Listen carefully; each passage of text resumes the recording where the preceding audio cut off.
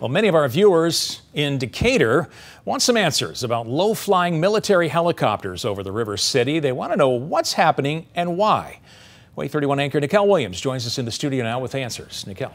Well, we can tell all of you at home asking this question that this indeed is part of a military training operation. Now, officials with Fort Campbell Public Affairs say these helicopters are flying into Ripley, Mississippi.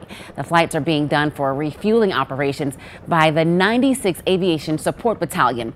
While these flights have been seen all over Decatur and some parts of Huntsville all this week, Fort Campbell tells us most of the operations will take place tomorrow. The flight training should wrap up Saturday evening. Then the helicopters will travel on to Fort Johnson, Louisiana. In studio, Nicole Williams, WAAY 31 News. Thanks, Nicole.